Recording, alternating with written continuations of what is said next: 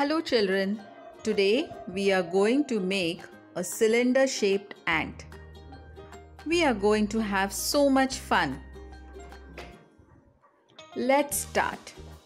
For this craft, we are going to need colorful chart paper, glue, pair of safety scissors, black marker pen or sketch pen. Cut the paper into rectangle shapes of different sizes as shown. You can take the help of an adult. Let's roll each rectangle shaped paper and stick it as it is shown. While child is sticking, parent can talk about the cylinder shape, saying it is a three-dimensional shape which is round and has a top and bottom in the shape of a circle, and that the top and bottom are of the same size. On another paper, let's stick the cylinder shapes as shown.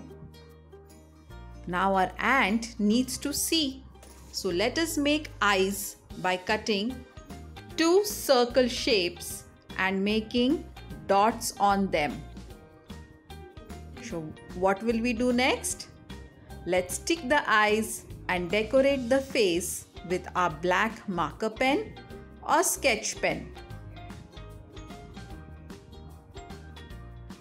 Let's make our ant's antennae as shown and stick them on the ant's head. To crawl, our ant needs legs. Did you know ant has 6 legs? Let's fold 6 small strips of papers as shown and stick them. Our ant looks so cute. Great! Our cylinder shaped ant is ready to crawl.